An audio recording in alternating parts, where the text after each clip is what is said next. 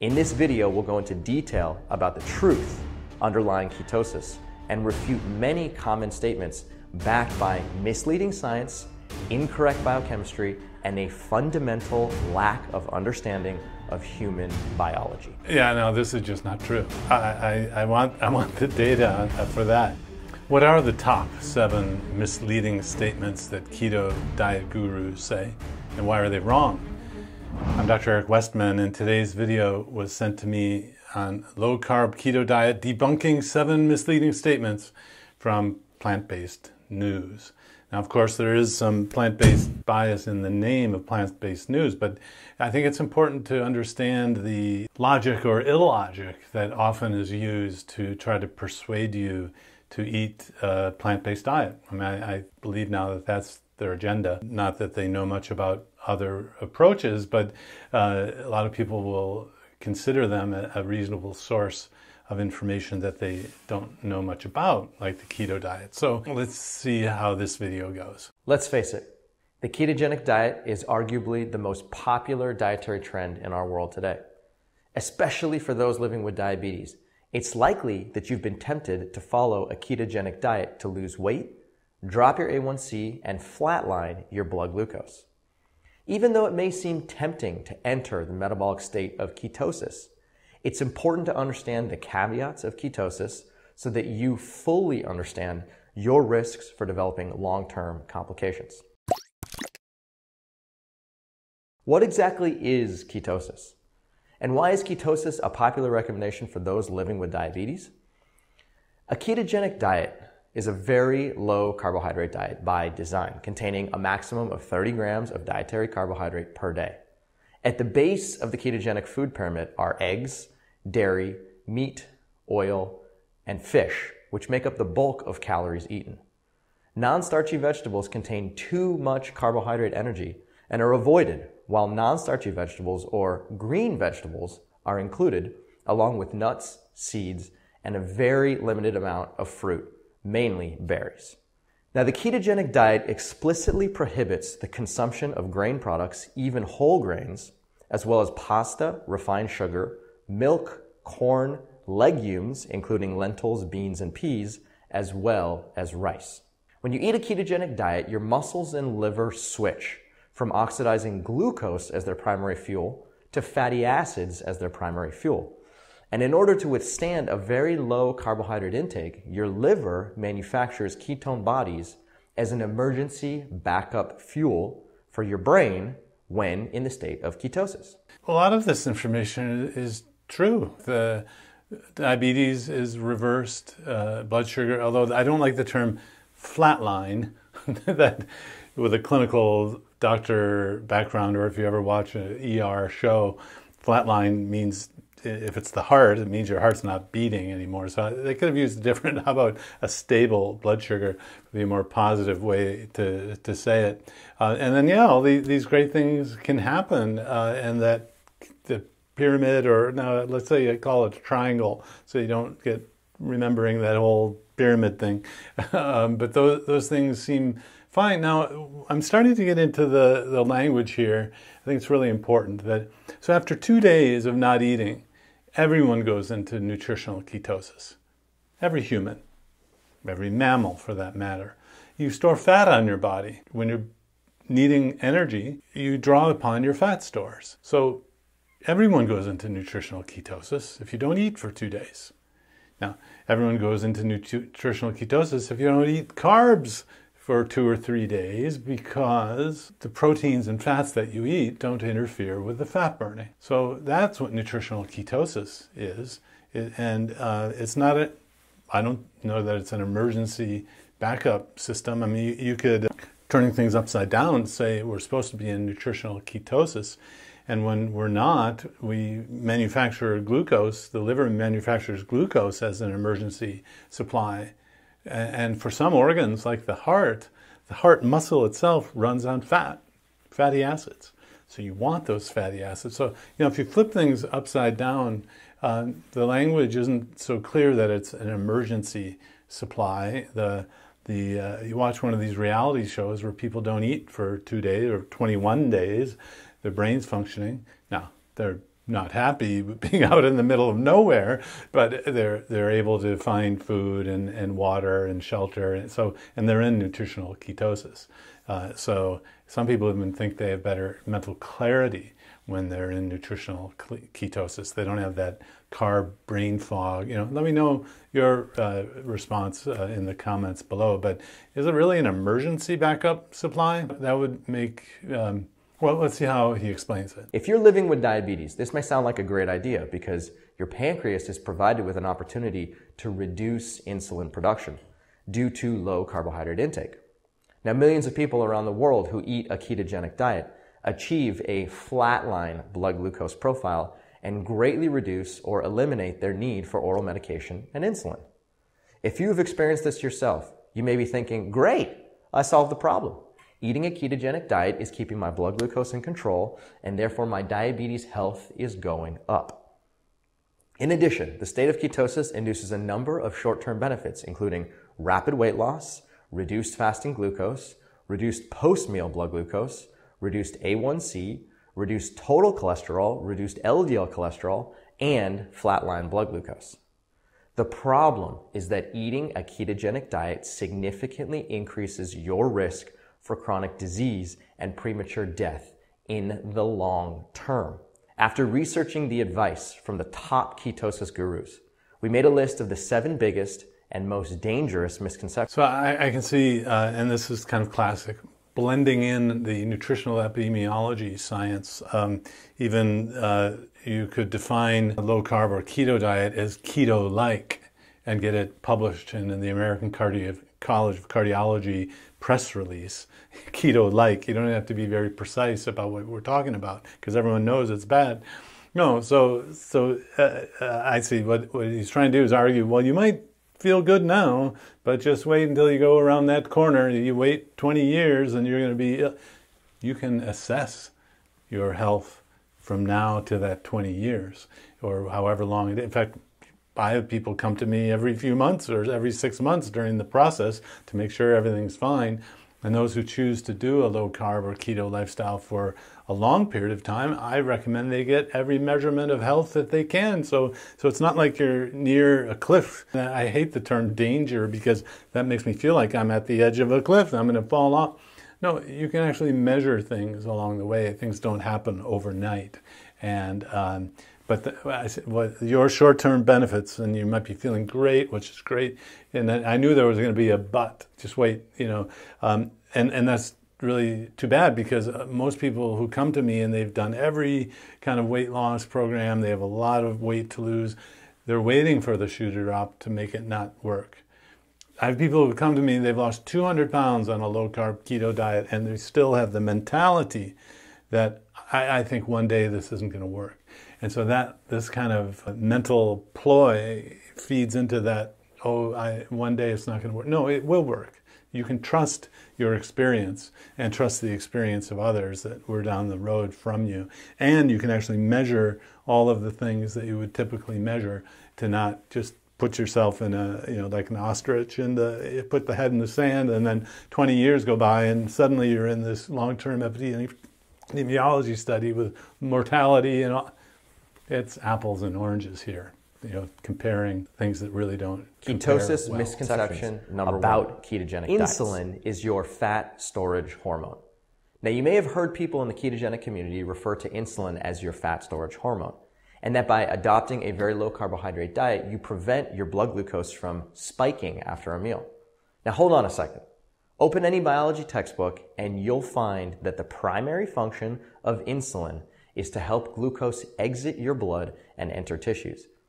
But that insulin also helps fatty acids and amino acids enter your blood and enter tissues. It is absolutely critical to understand that the primary function of insulin is to help transport glucose out of your blood and into tissues. And a secondary effect of insulin is to help transport fatty acids and amino acids out of your blood and into tissues. Simply because insulin has the ability to transport fat into tissues does not mean that it's factually correct to label insulin as your fat storage hormone. Time out. I've watched this clip a few times. When the fatty acids are, by insulin, taken into the fat cell, that's called a fat storage hormone. And so the logic, again, I've watched this a few times, is, well, it's the fat storage hormone, but it's also the glucose storing hormone. So therefore, it's not the fat storage hormone. No, that's not logic. And the term, I found that this fellow uses the term technically and all that. No, it is a fat storage hormone, even if it is a glucose storing hormone. And he never used the term fat storage when he said fatty acids going into the cells, including the fat cells, so that if you didn't, it's like me going to the mechanic. I don't really understand the language, but if you code it in a certain way, so if you never say fat storage, you're going to think what he's talking about means insulin doesn't cause fat storage when he just said it in different language. And I have to think that this was done to be misleading, because it is the fat storage hormone. If you take a child who is type 1 diabetic, has no insulin around, they are unable to store fat. They're emaciated. And once you give them insulin, they plump up with fat storage because insulin is required for fat storage. So this is not boding well if this is the number one false statement, because this is true. And I remember looking back at this doctor's background. He's not a clinical researcher. I think he's an epidemiologist or a PhD researcher that really isn't aware of the clinical observation that once you put people on insulin, make them start shooting insulin for type 2 diabetes, most people will gain weight. I mean, it's almost a certainty. And that's another reason why clinical doctors understand the risk of being put on insulin is that you'll gain weight. And if gaining weight is one of the issues that relates to the diabetes, once you get put on insulin, you're going to always have diabetes if you always continue to gain weight. So yes, the insulin helps the fatty acids into the fat cells, and that's called fat storage. This is a gross exaggeration of the actual role of insulin and is meant to scare people into believing that any amount of insulin in circulation will make you fat. Now, it's interesting how the twisting of, we're not talking about none or all, or yes, you do need sort of the Goldilocks amount of insulin, and now he's taking the kind of internet extremists as if that was the scientist view. And no, you need some insulin, but you don't want too much insulin, and I don't think any scientist would say you would want no insulin, although that's the keto influencer, perhaps extreme teaching to get you to worry about it when and then, pot calling the kettle black, he wants you to worry about this, right? That's why he introduces that language. Insulin triggers macronutrient uptake in this order. Priority number 1, insulin transports glucose into tissues to either be burned for energy or to be stored as glycogen for later use. Priority number 2, insulin transports fatty acids into tissues to be immediately burned for energy or to be stored as triglyceride for later use. Which is fat storage. So, okay, finally, at the end of this clip, he's admitting that insulin is the fat storage hormone, right there. Although he didn't use that language.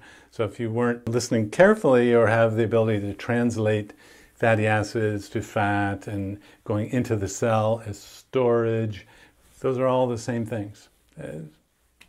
Pretty interesting. Priority number 3, insulin transports amino acids into tissues to be synthesized into new protein, to be burned for energy, or to be converted into other compounds. Understanding this insulin priority hierarchy is very important because it reinforces the concept that insulin's primary role is to handle all things related to glucose metabolism before it begins directing fatty acids and amino acids into tissues. Now, insulin is the most powerful anabolic hormone in your body, meaning that it promotes more growth and more fuel storage than any other hormone. And no, but I thought you said it wasn't. It is. Oh boy. Ketogenic dieters exaggerate this fact, condemning insulin entirely, claiming that even small amounts of insulin will make you fat. Fact. Insulin is the most anabolic hormone in your body, responsible for more fuel storage and cell growth than any hormone in your body.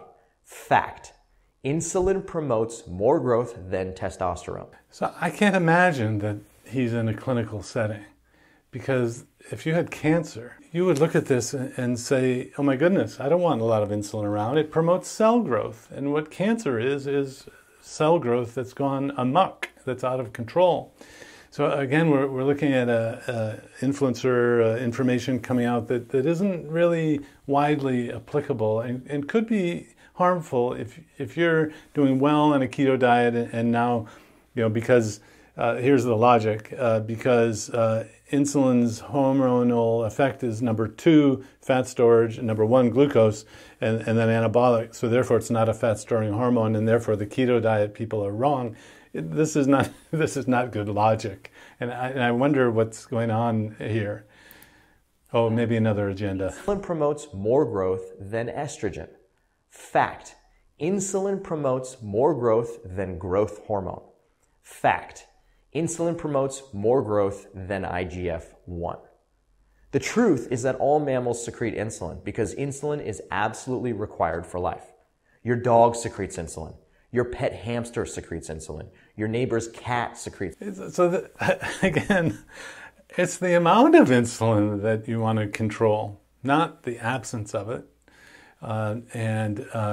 It's interesting. I guess if I was coming up with some argument against something I didn't know much about, now I'll introduce the idea that the hamster you love and your neighbor's cat, well, what about my cat, have insulin too, so therefore don't worry about insulin's anabolic effect or that it promotes fat storage. That's what we're talking about, remember? Insulin. Monkeys secrete insulin. Raccoons secrete insulin. Your non-diabetic coworker secretes insulin. In fact, insulin is so important that if your body stops manufacturing it, you die. Without insulin, your dog would die. Your pet hamster would die. Your neighbor's cat would die. Your non-diabetic coworker would die. In truth, a physiologically normal amount of insulin is absolutely required to stay alive. But secreting or injecting excess insulin is what substantially increases your risk for coronary artery disease, atherosclerosis, and cardiovascular disease as a whole. Ketosis. I wonder if someone else writes this and he just reads it, because that made no sense when you look back at it. Of course, insulin is a fat storage hormone, and you want it to have not too much. And that one is hard for me to work through. How about you? But let's go on to the next one. Misconception number 2. Eating carbohydrates spikes your blood glucose. Proponents of the ketogenic diet often argue that eating any food containing carbohydrate energy will spike your blood glucose, and that the only way to avoid dangerous blood glucose spikes is to avoid carbohydrate-rich foods. Technically speaking, when you eat carbohydrate-rich food, your blood glucose will rise. Time out.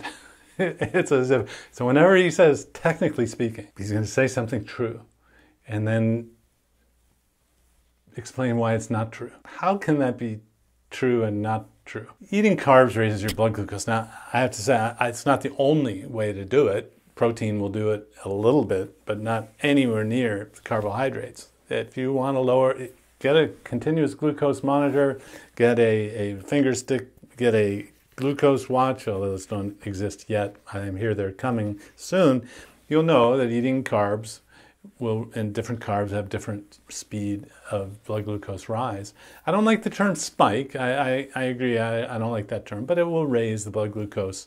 And then if it goes up too high, insulin will be sent out because the blood sugar is not supposed to go too high. It's not a healthy thing. And so insulin will help the glucose get in the cell. And if there's extra glucose around, you'll turn that glucose into fat in the liver and in the fat cells. And then when the liver is full, it sends out all of the fat to the fat cells. So that's the process of carbs, glucose, insulin toward the path of diabetes and obesity. You don't want to go down that path too much. Now, not everyone responds in this way. Some people can mitigate and moderate what they eat. Some people can't. That's why it's more complicated. But let's see how he wiggles around this. Technically, carbohydrates raise the blood glucose. Furthermore, reducing your carbohydrate intake will keep your blood glucose more stable. For these reasons, ketogenic dieters maintain a total carbohydrate intake less than 30 grams per day, representing less than 10% of total calories on average. What those in ketosis don't understand is that the amount of glucose in your blood is not only determined by the amount of carbohydrate that you eat, but instead a reflection of both your dietary carbohydrate and your dietary fat intake. Now, we have written extensively about the detrimental role that excess dietary fat plays in the development of insulin resistance, leading to high blood glucose. Now, time out. I thought we were talking about dietary carb. Again, here's the logic. Yes, dietary carbs but fat does too. Well, actually fat doesn't. So, but introducing the idea that something else does it as well means that the first thing can't be true. Because insulin does all these other things, it can't be the fat storage hormone when he said it was the fat storage hormone. Very interesting that, yes, eating carbs raises the blood glucose, and I don't know how you're going to get it out of this one. Even if fat did, but it doesn't mean carbs don't. See the logic there? Increased insulin requirements, high cholesterol, beta cell death, and increased risk for many chronic diseases. It's important to understand that only paying attention to how much carbohydrate you eat will mislead you into thinking that this single macronutrient controls your entire blood glucose profile, when in reality, your blood glucose is determined primarily by how much fat you eat and secondarily by the amount of carbohydrate that you eat. Yeah, no, this is just not true. I want the data for that. And remember, it's the blood glucose and the insulin you're trying to keep reduced. You can do it in many different ways. The order of things is often putting in there as a distractor. So, okay, let's say it is fat as the main thing, and secondarily by the carbs. It still is the carbs, right? So it's the logic of, I guess, because that statement isn't entirely true in every different condition, and then therefore it's not true. So even if fat is a contributor, which it's not, you can eat fat and your blood glucose won't go up. Try it with your glucometer or your glucose meter. But often what happens is studies are done with carbs and fat in that same study design, and you can often see differences and make claims about things when you take carbs entirely out of the food. You see different things. Maybe that's why this well-intentioned doctor isn't understanding what happens when you cut carbs out. To understand how your blood glucose responds to different macronutrient profiles, let's explore how a ketogenic diet, a standard American diet, and a low-fat plant-based whole food diet affect your blood glucose. When operating in a high-fat ecosystem on a ketogenic diet, the primary reason why your blood glucose remains flat is because of the near absence of carbohydrate-rich foods. Right. Oh, gosh. Without carbs, you have a flat line. No, a stable blood sugar. Again, that flat line makes me think of the EKG in the emergency room. Not a good thing, right? No, you want a stable blood glucose. In fact, the glucose is made stable by a hormone called glucagon. And glucagon keeps your blood glucose stable even if you don't eat anything. And glucagon doesn't get much airtime in the discussion of diets because it's difficult to measure. You can't just go to your doctor and ask for a glucagon level. But that's really what's keeping the blood sugar stable or flatlined. In this way, eating a high-fat diet is very effective at flatlining your blood glucose because carbohydrates are kept below 30 grams per day. As long as you avoid carbohydrate-rich foods, your blood glucose is likely to stay very stable. But the minute you choose to eat carbohydrate-rich foods, such as a banana, a potato, a bowl of quinoa, your blood glucose is likely to increase significantly due to a hidden... So why would you want to do that? The clinical context, let me explain. If you came to me and you reversed your type 2 diabetes, you lost 50 to 100 pounds, you're feeling great, eating bacon and eggs for breakfast, you figure out what foods you like that don't have carbs, you're not going to go back to eating carbs and quinoa. Someone came to me recently and said, my cardiologist asked me to eat more quinoa. What's a quinoa? And I had to admit, I don't know. It's in a box at the store. I've never had it. So this plays into the notion that everyone has to or should be able to eat carbs and not have blood sugars go up. This is it's a selection bias of there are some people who cannot eat carbs without their blood sugar going up. And it changes a bit after you lose weight. The weight causes the insulin resistance, and you store fat in the pancreas and in the muscle. That gets better. Your insulin resistance goes away. But the idea that I heard in another video that, well, you're really diabetic until you can eat a donut and not have your blood sugar go up. No, I don't think that's what having controlled diabetes means. Controlled diabetes means you eat healthy in a way that you like, and your blood sugar and your insulin doesn't go up. It's the two together. And why, if you want to eat whatever you want and take medicine for that our medical world today has you do, that's one path.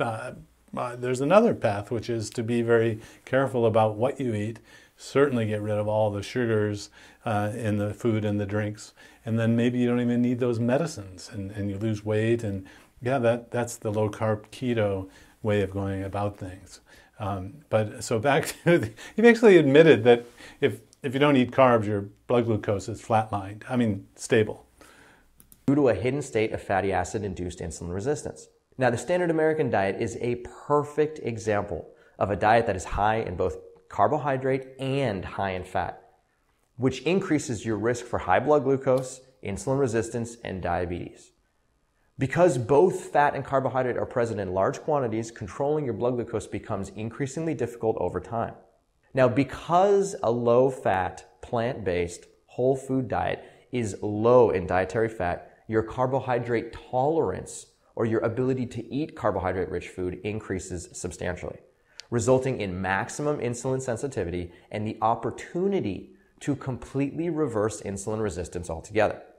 When operating in a low-fat ecosystem on a plant-based diet, it is quite easy to maintain flatline blood glucose as long as your total fat intake is maintained below approximately 30 grams per day, and your carbohydrate intake comes from whole foods like fruits, vegetables, legumes, and whole grains, and not from products containing refined sugars. So I claim plant-based bias here. I thought this was about carbohydrate not raising the blood glucose. Or carbohydrate does raise the blood glucose, it's just you can eat many different ways. I don't see how this is debunking what keto diet influencers say, because that's science. Ketosis misconception number 3.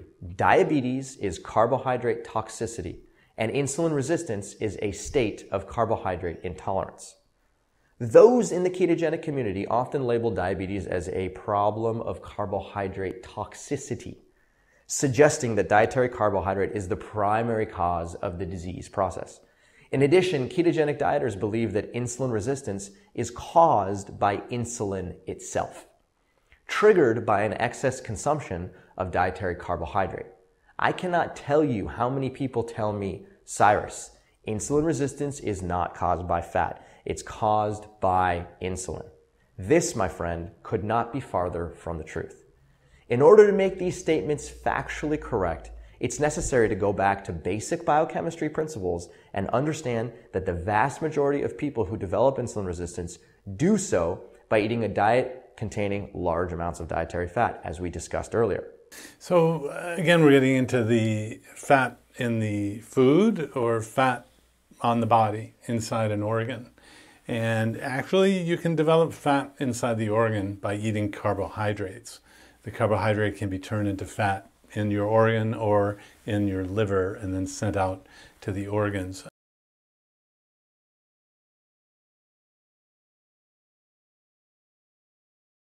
The nomenclature here is the language is difficult. What is insulin resistance? What's carb toxicity? What's carbohydrate? And he's jumbling it all together, I think, on purpose. In the clinical world, often we use and he uses language to persuade you. And I think some people in their minds think of sugar as poison at first, to be the construct to stay away from it at first.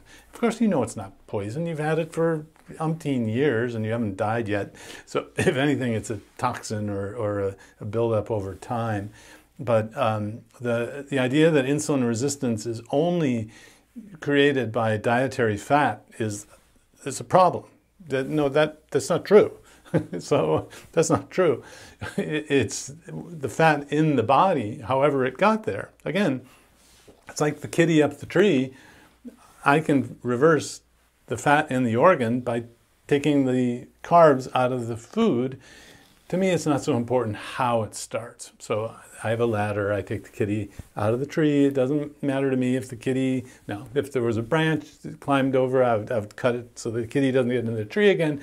But the keto low-carb diet is like the ladder. It's a method. It's a tool that reverses insulin resistance. Is it because too much insulin around causes insulin resistance? I think so.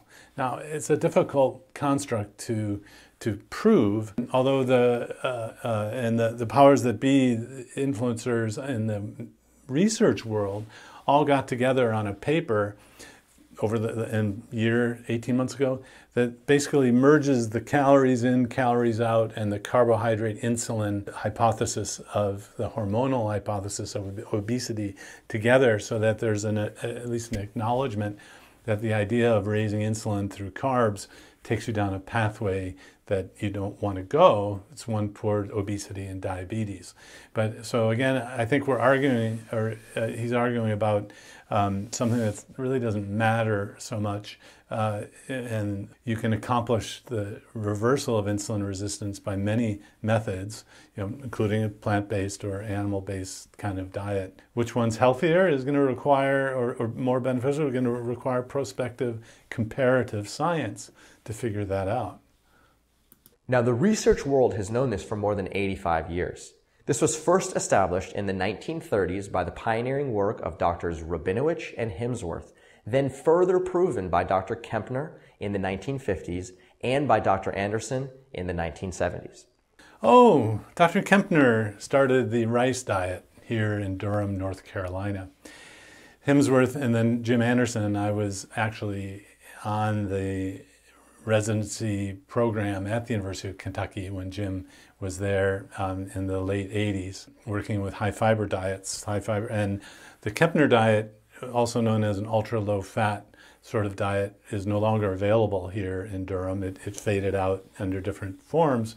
And actually these studies that he cites do not prove that you can get the kitty down out of the tree with a ladder. You don't need the, whatever contraption someone else has. So just because you can show that high carb diets can reverse insulin resistance and that those people therefore thought it was from the high carb diet doesn't mean there's not another way, another cause. Interesting to see Jim Anderson cited, we called him the brand man.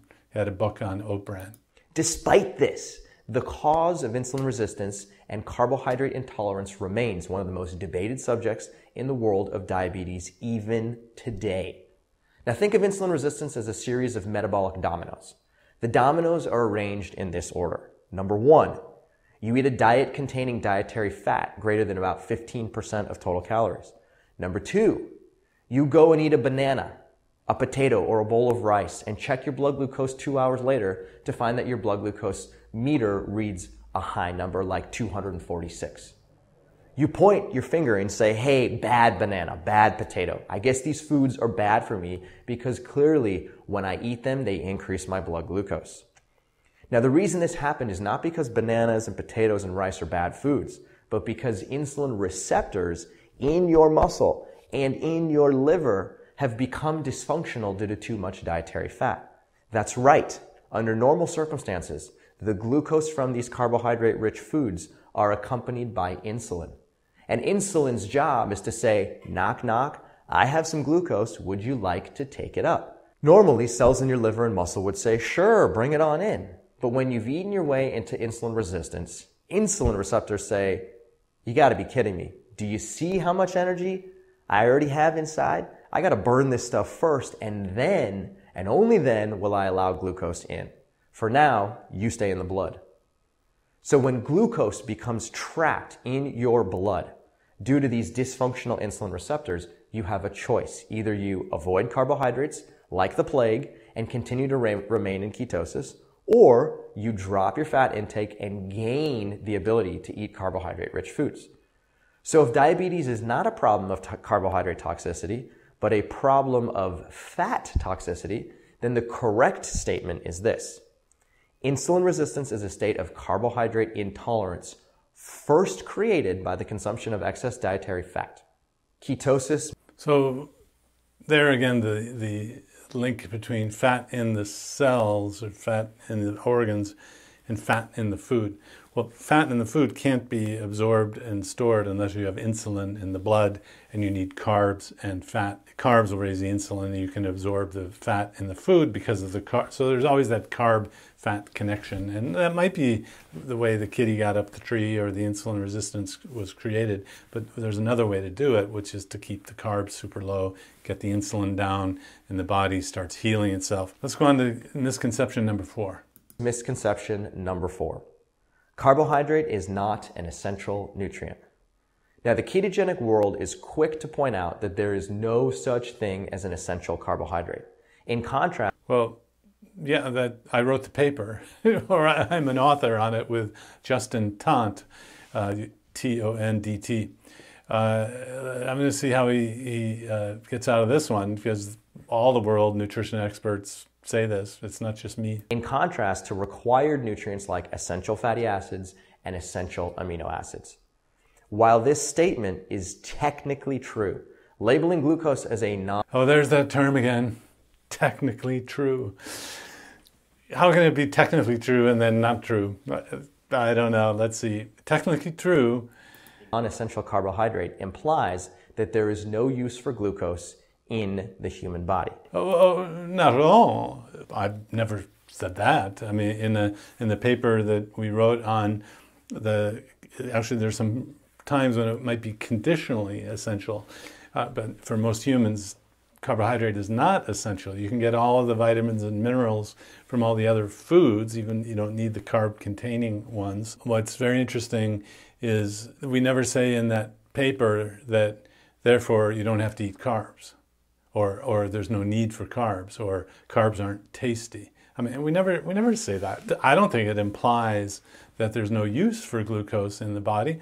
Our bodies actually make glucose and fructose through processes in the body. Gluconeogenesis is the term for glucose creation, and you can make glucose from all of the protein and fat that you eat. So it doesn't imply there's no role for glucose. But let's see where he's going with this one. Once again, we have to return to basic human physiology in order to understand the truth. Now, your liver, your muscle, and other peripheral tissues are capable of oxidizing glucose, amino acids, and fatty acids for energy. Your brain, however, cannot oxidize either amino acids or fatty acids for energy.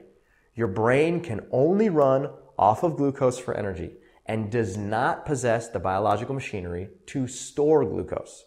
As a result, your brain must oxidize glucose on demand. Hold on. Where are the ketones? This is not true. The brain uses ketones. Oh, remember that keto diet for epilepsy? It switches the brain from using mostly glucose to mostly ketones. And it blocks seizures in some of the susceptible children. So this is factually, this is probably the most egregious thing. It goes back, it's even worse. There was a World Organization summary, or leaders of the World Expert Panel saying, you know, there's the brain uses 120 grams of glucose a day, therefore humans must eat 120 glucose grams a day. Now, carbohydrate grams. Well, wait a minute. Was no one on this panel a physiologist or a doctor or someone who knew that the human body can make its own glucose? But I guess these reality shows didn't exist then, so they couldn't watch TV and see that people function just fine without eating carbohydrates because they shifted into nutritional ketosis. So I'm sorry, I mean, if there was a way to kind of flag this as this is inaccurate information, or you know, this is only for not for children who are still trying to learn, Actually, the brain runs on ketones. And that's how you can actually survive without eating for very long, fast. You shift over to a ketone. He's right that when you're eating lots of carbohydrates, the brain uses glucose and it shifts to ketones. And I've often wondered if it's the other way around. Maybe we ought to be running our brains on ketones and every now and then have some carbs and maybe shift to the glucose economy of fuel. But this is kind of sad. You can Google or Wikipedia and debunk this one. Importing glucose from your blood 24 hours a day. Since glucose is your brain's principal on-demand fuel, carbohydrate-rich foods are your brain's primary fuel source. Now, when you consume a low-carbohydrate diet, you force your liver to synthesize an emergency backup fuel known as ketone bodies to prevent against brain starvation. And you enter the state of ketosis in which ketone bodies become your brain's primary fuel. Oh, wait. Oh, it does use ketones. Oh, but it didn't before. Oh, only in emergency. No. After 2 days, everyone starts using ketones. Your brain starts using ketones if you don't eat anything.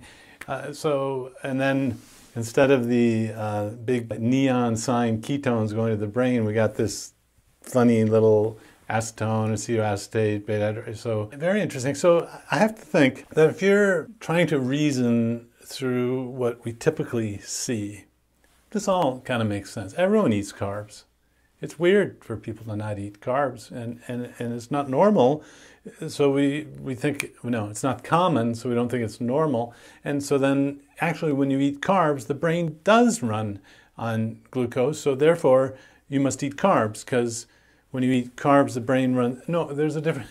It's almost like going to another country where they drive on the other side of the road. It works. You just have to drive on the other side of the road. But you know, they make the cars differently. The steering wheel's on the wrong side. My goodness. A lot of judging too in these videos. It's like if it's not our way, it's wrong, or if it's not the carbohydrate eaters' normal process, then it's wrong.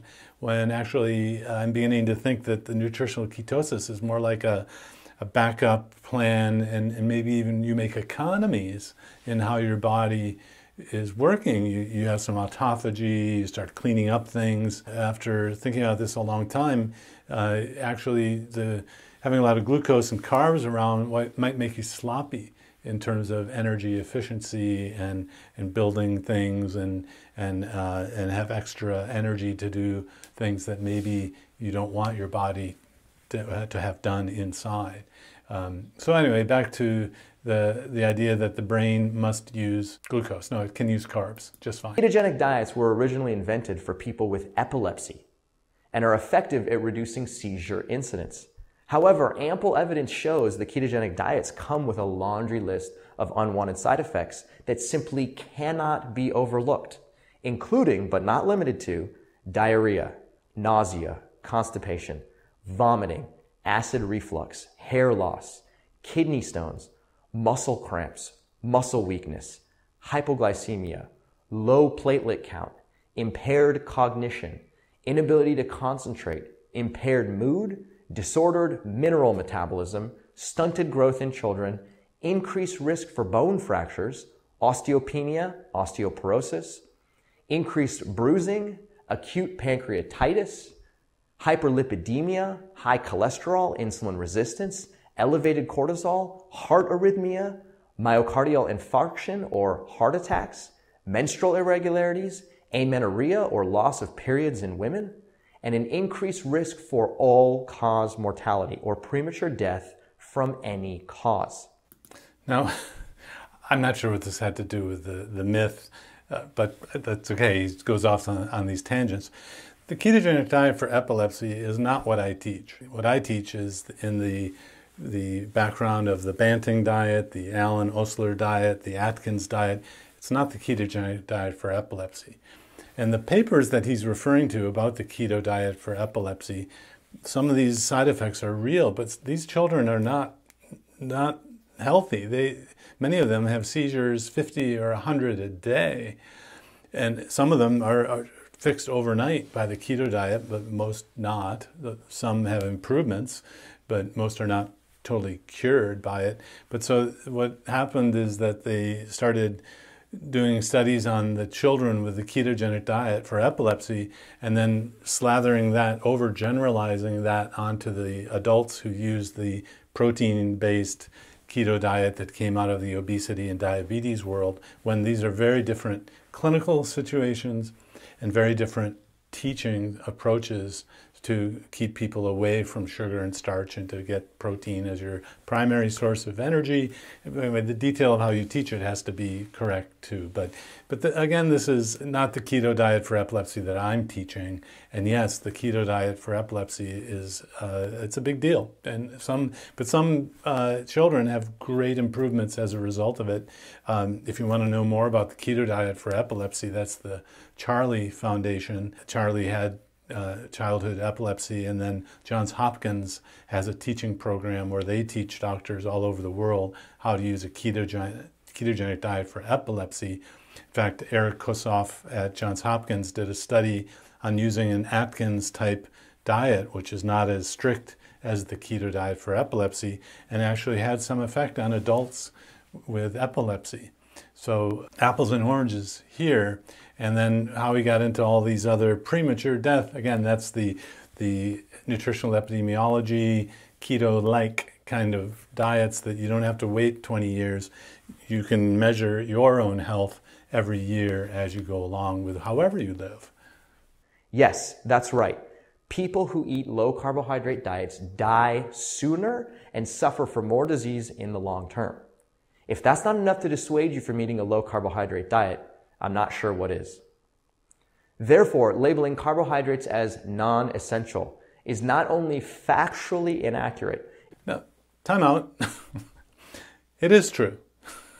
Sorry. It results in a wide variety of chronic health conditions that may ultimately shorten your lifespan, decrease your quality of life, and accelerate your risk for chronic disease. Ketosis So, if you were my patient and you slog through all of this, what he's saying at the end is just not true. The idea of the long-term issues, it might be true. We don't have, so the studies that he cites are not done with people with the modern day version of how you restrict carbohydrates and eat a low-carb diet. You can't know that future, but you can actually measure your own body and make sure you're not going back into that direction of unhealthy direction. Misconception number 5. This is misconception number 5. Low fasting insulin means high insulin sensitivity. People in the ketogenic community often measure their fasting insulin levels as an indicator of their insulin sensitivity. A fasting insulin test measures the amount of insulin your pancreas must secrete in order to control your blood glucose. The lower the number, the less work your pancreas is performing. This is a good thing. Ketogenic dieters often report very low fasting insulin levels, then draw the conclusion that their insulin sensitivity has increased. This could not be farther from the truth. Well, so that's my belief, is that for just about everyone, if your insulin level is low, it means it's working really well.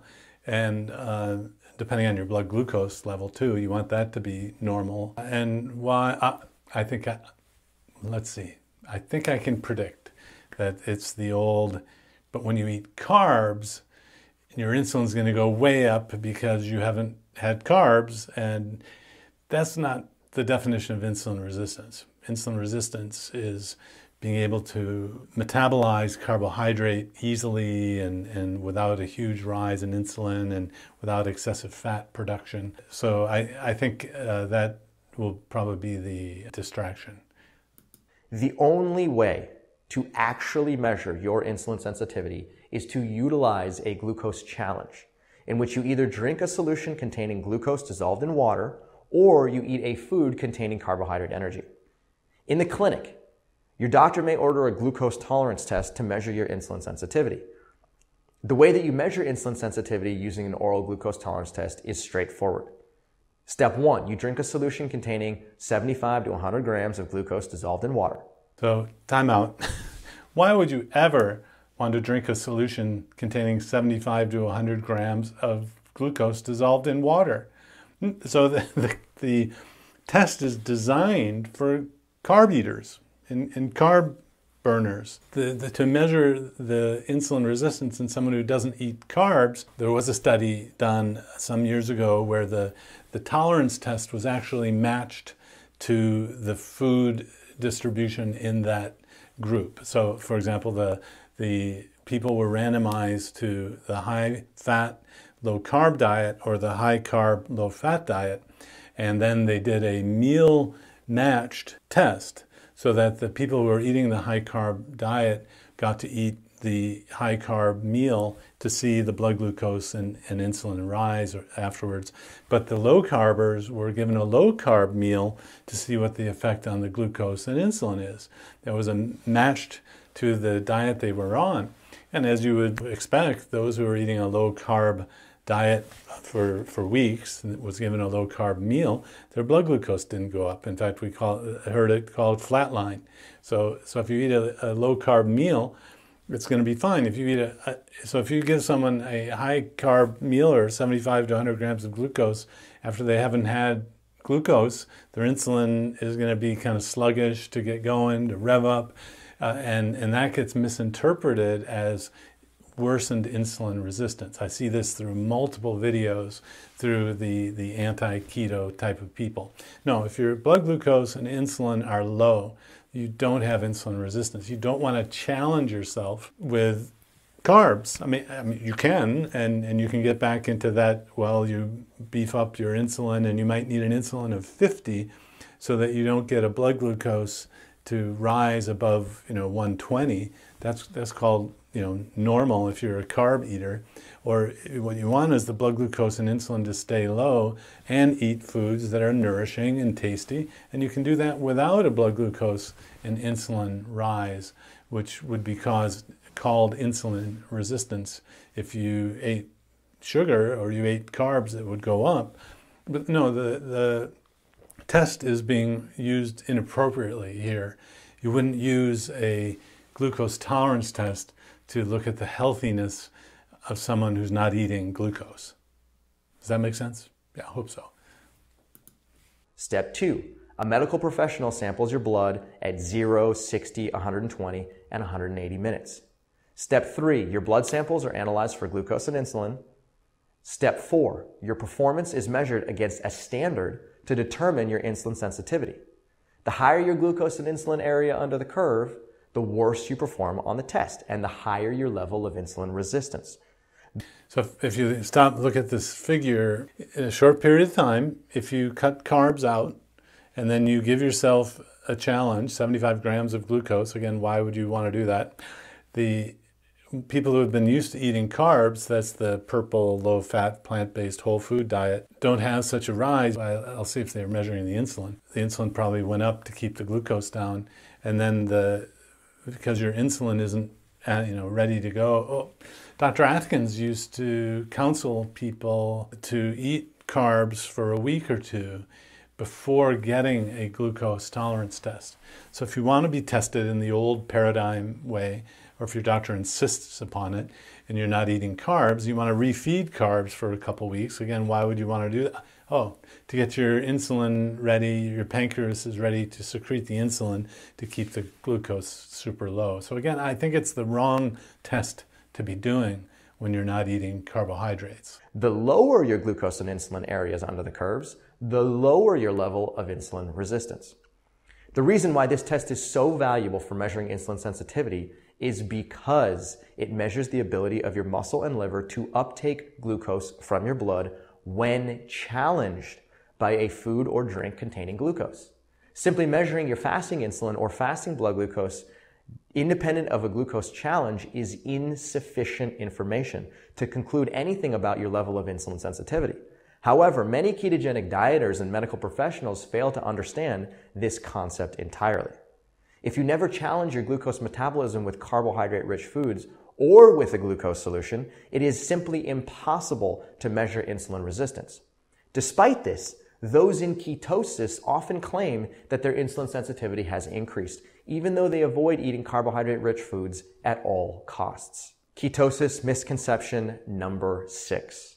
Low carbohydrate diets are not high protein diets. That just makes no sense to me. If you are healthy and you don't mind not eating carbohydrates and your glucose and insulin is normal by any measure, you don't have insulin resistance. Oh, again, there's that fear of, oh, well, no, we need to subject you to the carbohydrate challenge. And no, it's a different paradigm view, you see? It's the wrong test to be doing now. Ketosis misconception number 6. This misconception number 6. Low carbohydrate diets are not high protein diets. Let's go into detail to understand the caveats of this statement.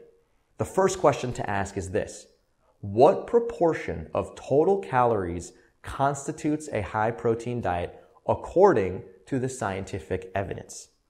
Now, according to the evidence, diets containing more than 10 to 15% of total calories in protein increase your risk for cardiovascular and diabetes mortality, especially if the majority of your protein originates from animal foods. To stop there, according to nutritional epidemiology, what's interesting is there's a kind of unspoken fear about certain things. Have you noticed? Like, God forbid someone wouldn't have fruit. Or even, or have a banana. One of my patients came in recently and talked to one of the students there. I said, do you eat fruit? And she said, no, I have a banana. My blood glucose goes up, and much to the surprise of the student in the room. But people will find that out. They know that. So the idea that, it's a high protein diet, that is kind of, gosh, that takes me back to the early 2000s when everyone knew high protein is bad. Well, actually, when the studies have been looked at, prospective studies looking at different types of protein levels, the fear about the cardiovascular disease and the kidney disease really didn't come true. I think that protein comes first. You want to have protein, and the better way to look at the protein is not by percent of calories, but by the number of grams consumed in a day. And so in my clinic and in our research studies, the amount of grams of protein a day really didn't change much if you do it in a proper way and you eat only when you're hungry. But as a percentage of calories, of course it's going to go up because you've dropped all of the carbohydrate calories. That is going to inflate the protein percentage. And yet the epidemiology studies use percent of protein as their kind of wide-ranging ruler to measure things. Now, many studies have shown that protein intakes in excess of 15% of total calories increases your risk for heart disease, for high cholesterol, for atherosclerosis, for diabetes, and various forms of cancer. As a result, any diet containing in excess of 10 to 15% calories from protein is considered a high-protein diet. It turns out that it is practically impossible for a ketogenic diet to be low in protein. Why? It's actually quite simple. Because cheese, eggs, meat, butter, poultry, fish, nuts, seeds, vegetable oil, coconuts, and avocados make up the bulk of calories in a ketogenic diet. With the exception of vegetable or coconut oil, which is 100% fat, every food that I just listed is not only high in fat, but also higher in protein. I'm not persuaded. It's, again, apples and oranges of the nutritional epidemiology, higher protein percentages, and the metabolism totally changes when you're in nutritional ketosis.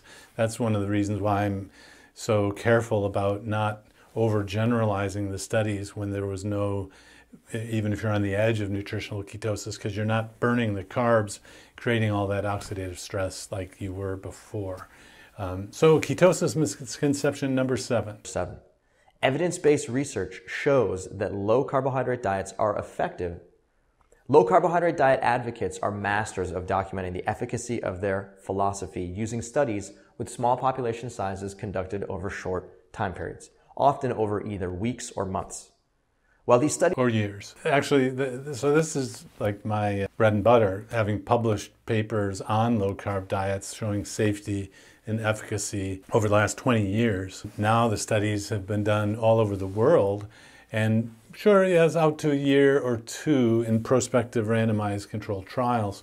I value these more than the nutritional epidemiology. Let's study, 50 million, no, 500,000 people over 20 years where we don't really know what they were eating. We asked them what they were eating, and then we measure a few things here and there. There's so many confounders and where people are living and other healthy user bias. And the more you eat meat, the more likely you are to smoke in many of these studies. Actually, it is by the measure that would be required of a drug for FDA approval, the low-carb diets have met that bar. The low-carb diets would meet the level of evidence for FDA approval of a drug. It's been studied that much. And actually the duration of the studies since the time of this video has increased over time. And I have to just, as a counterbalance, even though I know it's not fair of me, but I want the vegetarian vegan people to publish papers out to a year or two as well, and then it won't be the pot calling the kettle black. So a lot of evidence for low-carb diets in many different people's hands all over the world, and it is effective. So I don't know what's going on here. That is just the myth is not a myth. While these studies are helpful at assessing the short-term benefits of ketosis, they fail to document the long-term effects of a ketogenic diet. A classic example of this is a paper that was published in 2017 documenting the results of 10 weeks of a ketogenic diet in 262 patients following a diet containing less than 30 grams of carbohydrate per day and an average of 175 grams of protein per day. Now, the researchers document how 10 weeks of ketosis resulted in an average A1C decrease of 1%, an average weight loss of 7.2%, and how more than 56% of participants reduced their need for oral medication.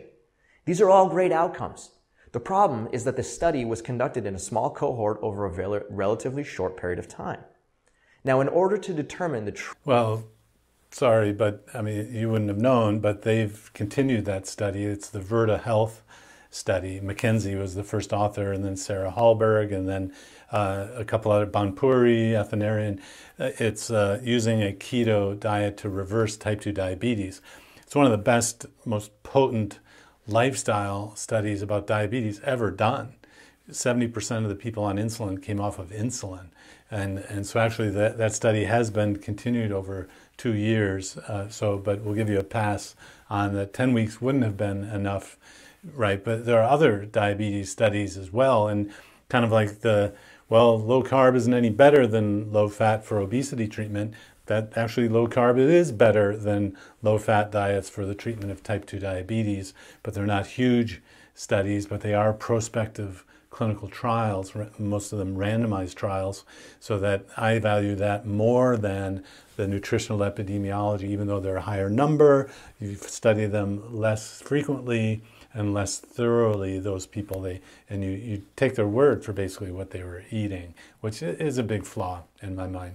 But so actually low-carb diets are safe and effective. To determine the true effectiveness of any diet, you have to do two things. Number one, study your diet in large numbers of people, which is tens or hundreds of thousands of people.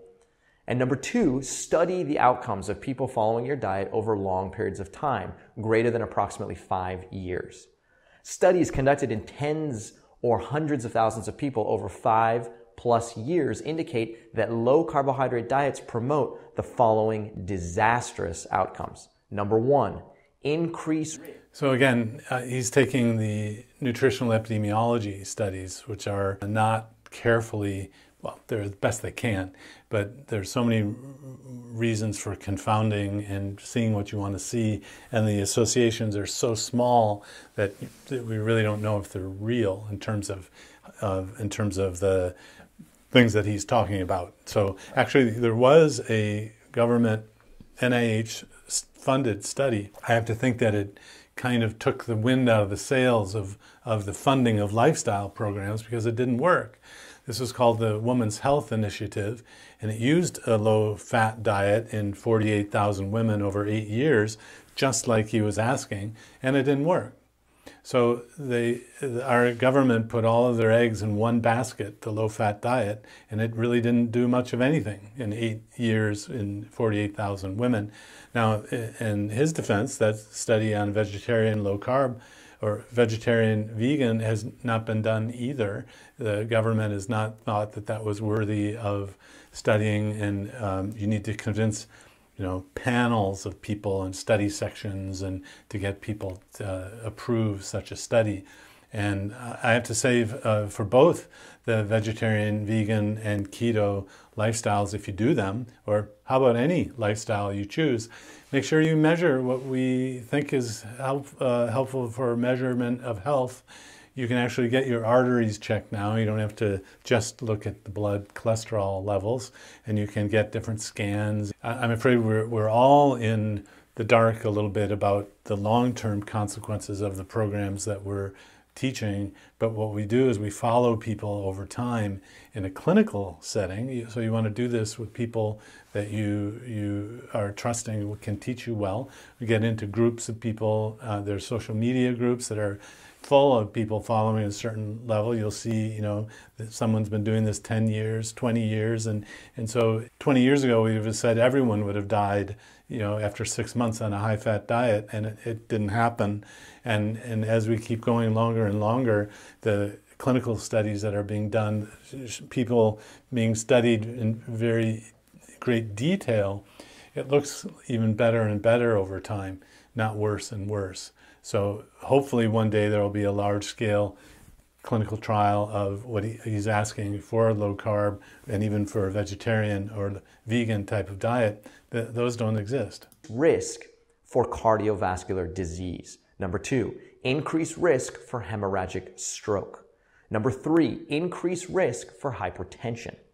Number 4, increased risk for atherosclerosis. Number 5, increased risk for diabetes mortality. Number 6, increased risk for obesity. Number 7, increased risk for cancer. Number 8, increased risk for all-cause mortality, which is premature death from any cause. No matter how you slice it, low-carbohydrate diets trick patients and doctors. So that's pretty slick. I can see if I didn't have 20 years of experience in the low-carb world and hadn't taught thousands of patients and had to learn the nutrition on my own, write a paper on carbohydrate not being essential. He says that's not true. Well, yes, it is true. And something as abstract as food, I could see how this might be persuasive. But remember, they're taking studies that really are not studying what we're doing today.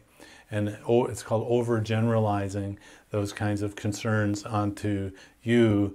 And I have to say, it's not because necessarily they want you to be healthier. It's this, they want you to follow their approach, which I guess they truly believe is healthier, but they're not always reading the other science. It's almost like, though, if you went to a car dealership and they were promoting their car, I mean, that's fine. If you're on the Ford dealer lot, you're going to be sold a Ford. But they wouldn't argue that, the Volvo doesn't work, or the Volvo is dangerous, or that, they would say, well, it's more expensive and ours is cleaner. I mean, whatever, persuasion, it just wouldn't make sense to say that other car is, doesn't work or is less dangerous or more dangerous. But apparently with diet, you can get away with that. So I'm not persuaded. In fact, these 7 misleading statements are pretty much not misleading if you look at it through the new paradigm sort of lens. And that's the way I want to, be diplomatic about it. I don't think that well-meaning, well-intentioned, smart people are well, there were a few things in there that were misleading, but I think we're all on the same team in terms of trying to improve human health. Some of us just acknowledge that there are many ways to do it, and others of us don't. I hope that's helpful. If you like this, please subscribe and ring the notification bell. Why not send this to a family, friend, or neighbor who might be helped by changing lifestyle? And it's pretty amazing what a low-carb keto diet can do in the right hands.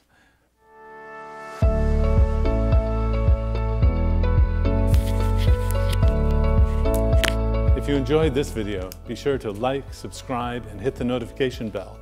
and check out adaptyourlifeacademy.com.